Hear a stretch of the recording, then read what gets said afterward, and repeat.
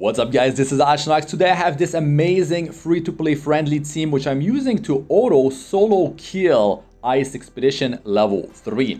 I am using Ram. This is going to be a guide to help you out with Ice Expedition 3 so you can deal more damage, maybe around 1 million, or you might be able to even solo kill, by yourself this level 3 Ice Expedition boss. So this team has a lot of strengths, and let me talk about all that stuff. Ram, first of all, she deals crazy damage, guys. I've talked about it before, but her skill 1, you've got attack break there, and you have defense break on skill number 3.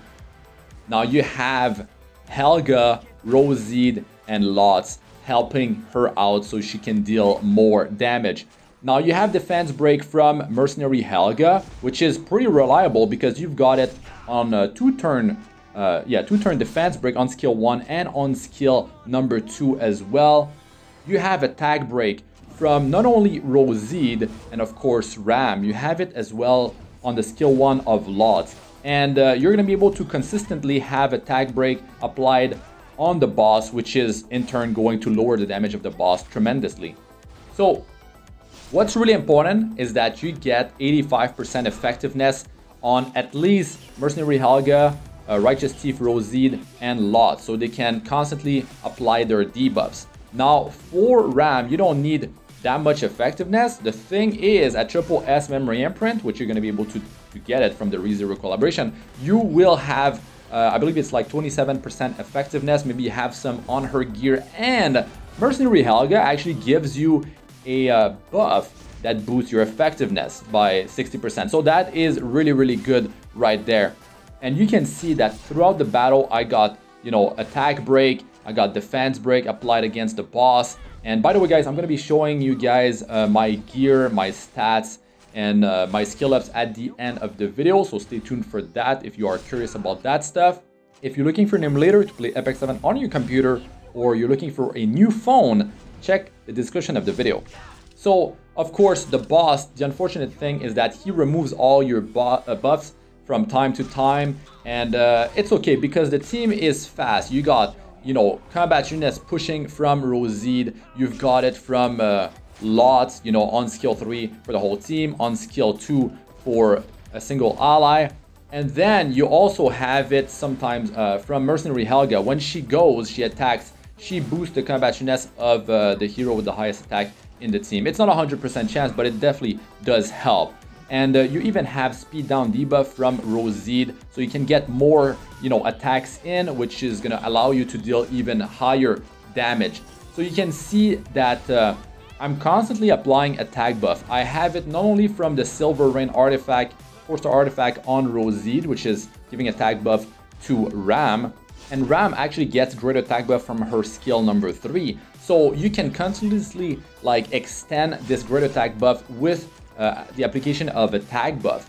So that is really cool. And also, of course, Mercenary Helga, she's got team-wide attack buff.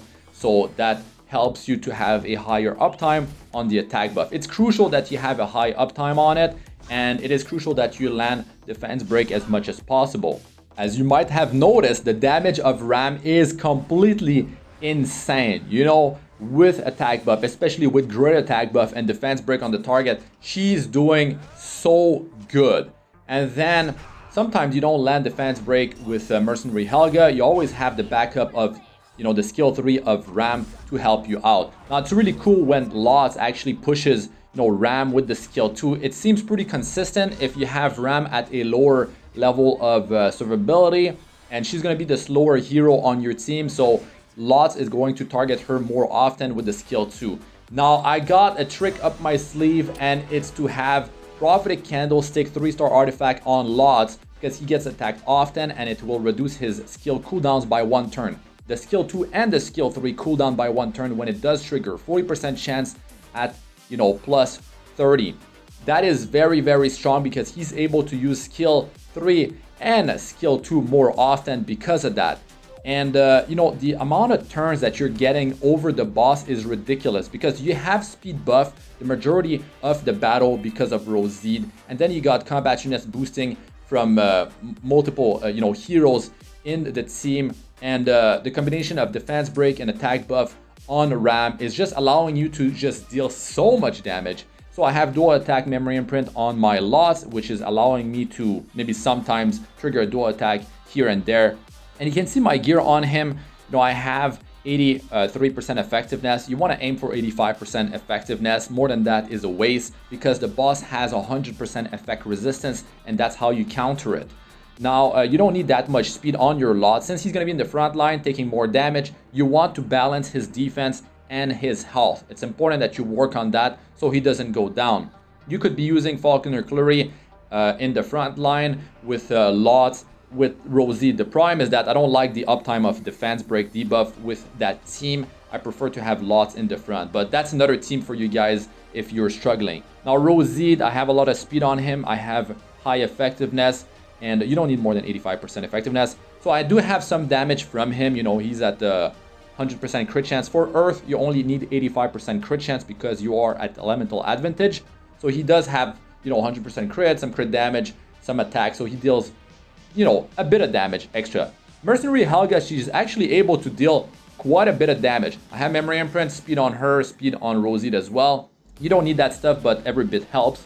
And you can see she does have a lot of speed. You want to have, you know, like Rosie is going to be your fastest, and then it's going to be like Mercenary Helga, then it's going to be Green Lots, and then it's going to be finally Ram. You want the right speed so your team is synchronized, and you want Mercenary Helga to go first so she can actually get defense break applied on the boss, and then Ram deals the big damage. Border Coin is great so you can deal you know, more damage, but most importantly, so you can cycle faster. That speed buff, as you use skill 3 more often, is going to help you out to just keep ahead of you know, Ram, but you don't need it. Now Ram, you need skill ups on skill 3 and skill 1, so you deal maximum damage. You don't need skill 2. The memory imprint is going to be cool when I get effectiveness for the self imprint, or you can have health percentage. Ram actually gets 30% more attack from her passive. She has high base attack as well. I'm using her on Rage Crit set with Caladra artifact, so when there's a debuff, I'm dealing a lot more damage. I'm actually missing 1 crit chance. Have her on speed main stat boots so she can cycle faster and sort of like follow the rest of the team, synchronize. If this video was helpful to you, smash that like button and subscribe if you still haven't. Let us know what you guys think about Ram and this team composition in the comment section. Let us know what you guys are running in Ice Expedition, what type of score you are getting. Maybe you switched to this particular team and your score got improved by a lot. Yeah, let's know about all that in the comment section. That's gonna be it for this one, guys. Thanks for watching. I'm Astranox. Good luck with all ya do. Peace out for now.